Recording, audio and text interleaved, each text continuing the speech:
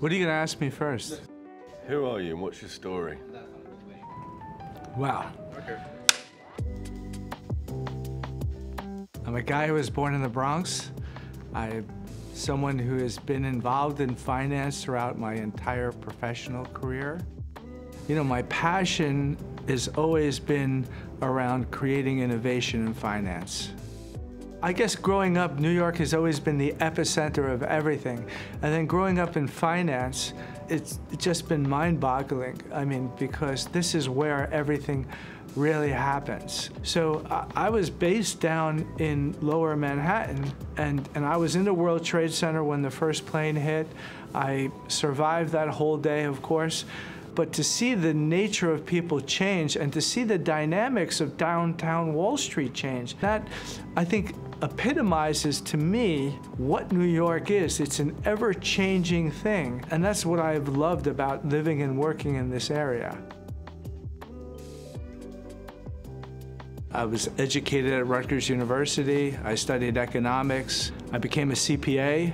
And I've worked myself up on, through Wall Street for 35 years, working from an auditor to a staff accountant, to a controller, to a CFO, to a chief operating officer.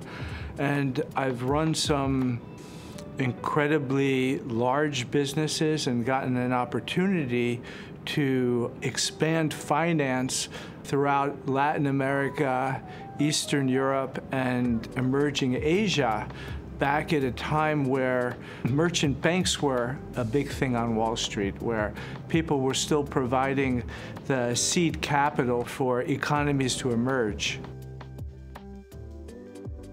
What drove me was innovations in finance. So, I loved organizing and structure and creating operations. And actually, one of my most significant expertise was operational efficiency.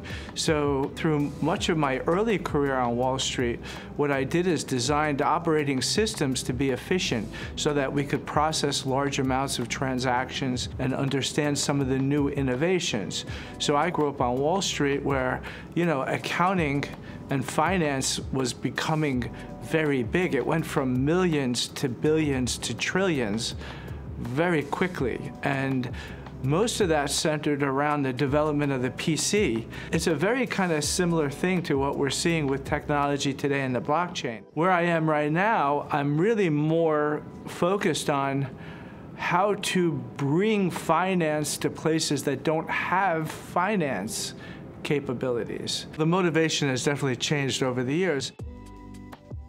I stumbled across blockchain because I was looking for a solution for distributing a product.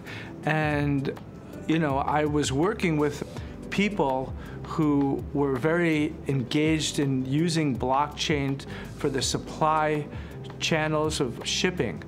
And when I saw what a blockchain was, I said, wow, this would be an amazing thing to tokenize a product and to eliminate the currency risk and to eliminate the counterparty risk. So I started doing some research on blockchain and how I could use it to distribute product to people who didn't have access to products. So, for me, I was in the bond market, and I wanted a solution for a sovereign country to be able to distribute bonds to their diaspora, so anybody outside of that country. And blockchain seemed like a natural fit when I looked at the operational process and what blockchain could solve in that operational process.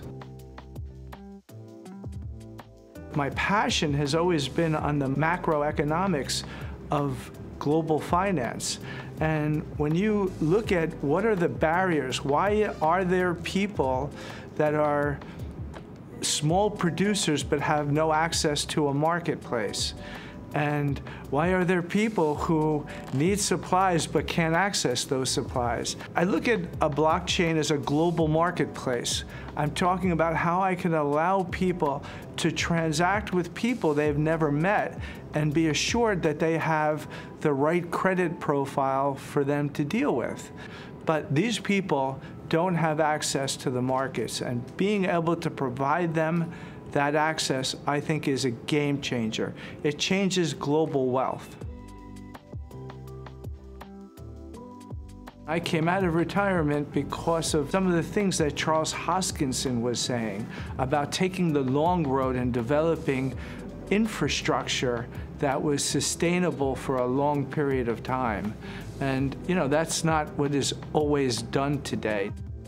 We were looking to have something that was sustainable, peer-reviewed, formal methods, supported by research and technology. It was mind-blowing to me as someone who has always operated for profit and, you know, has always operated for the best margin possible. That has never been our goal. If that were our goal, it would be nothing near what it is today or have the potential. Tell us about the evolution of Cardano. So the concept is to create an economic ecosystem, and the Cardano community is what ends up owning that ecosystem. But there are a lot of things that go into building the capabilities of that ecosystem that are, some of them are technical, some of them are non-technical. I think in building the Cardano community, you know, looking at Input-Output Global as the technology provider, the Cardano Foundation as the stewards of the Cardano community, and Emergo as the entity responsible for incubating adoption and development on the Cardano platform. When you bring all those things together and you think about, well, how do you create liquidity in a cryptocurrency? You have to get it listed on exchanges. You have to create adoption by institutions as well as a large amount of retail investors. You have to create a global community so that you're not concentrated to one jurisdiction or another. I think that one of the great things about bringing so many diverse players, and I mean both community and both from the vendors that service the Cardano community, is that you're not getting one view. It's not one political view, it's not one economic view, it's a culmination of many different views. And I think that's the strength of the Cardano community. We never talked about IOG as a company. We talked about what we could achieve together using technology. It was all about being able to provide financial services to those people that did not have access to financial services. It wasn't about replacing a database with a blockchain. It wasn't about replacing an application with a DeFi solution. It was about providing something to a people that didn't have access to it. This is just a new product. But from that new product comes new ideas which we can transport to places that don't have access to financial services. And I think that's where the real empowerment is.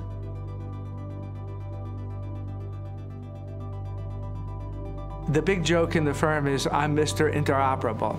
I'm Mr. Interoperable because I've been the chief operating officer of an investment bank that had a very large technology budget. And I never wanted to use that budget to reinvent my systems. It's the last thing I want to do because an investment bank is not a technology firm. They use technology to improve their margins. And if you're not using technology to improve your margin, you're wasting your money. So if you're going to get financial service industries to use the blockchain, you have to make it interoperable, meaning they don't have to reinvent their entire infrastructure. So I think that that is critical because there are hundreds of billions of dollars, if not trillions of dollars of infrastructure that exists, and that isn't going to change overnight. But the data is good data, and the blockchain can simply process what data it's fed. I've always said interoperability is also important because there doesn't have to be one blockchain that wins. You know, a lot of these blockchains do very different things, and a lot of the communities are in this blockchain or that blockchain for their very specific reasons, but it doesn't mean that they can't transact with other blockchains. And I don't think there has to be one clear winner, certainly not on the infrastructure side. And to allow applications to go from blockchain to blockchain, I think is just healthy for the industry. When I think about Cardano and Cardano's growth, I think about adoption. Right now, through 2021, we've laid a really great foundation for Cardano. Cardano as a blockchain is efficient, it's cheap, it's robust. There are things that we've added to it like Voltaire, the voting system, Catalyst, a system that will allow for applications to grow on Cardano and for the Cardano ecosystem to do more and more, and for the Cardano community to have that direct say in where it goes. I think a lot of the technical work that is doing to make it interoperable and easy to move applications from one platform to another make Cardano, again, more robust. I think the work that we're doing in Hydra to make it faster and cheaper, make it more robust. I think the concepts of a stable coin to make it create a stable currency on the platform, again, will make it more robust. So I only see that we've laid a really good foundation, and now working with the community is how do we build that nice, beautiful, efficient house. But the house is not great if it consumes too much electricity or uses too much petrol. And so I think that building that with the conscious of it being incredibly efficient, power efficient, efficient from an economics perspective, I think are the important things that we need to continue to evolve over the next 5 years. It's a business that isn't motivated by pure profit. It isn't that we don't make a profit, it's just not the primary motivation. Doing good for the world, providing finance to people that don't have access to it, providing a capability to a sovereign country that doesn't have that capability right now is some of the things that I think really motivates Charles Hoskinson, and therefore it gets pushed down to the rest of the company, and it really motivates the rest of us. Imagine I spent 35 years in a career figuring out how to extract another penny out of a nickel, constantly looking to improve my margins.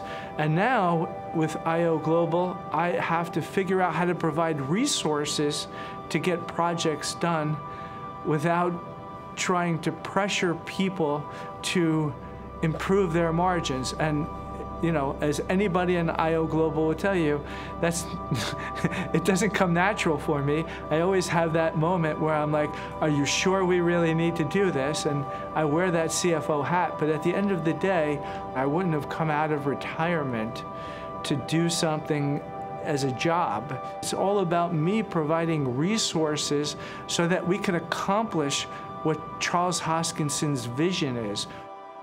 It gives me purpose.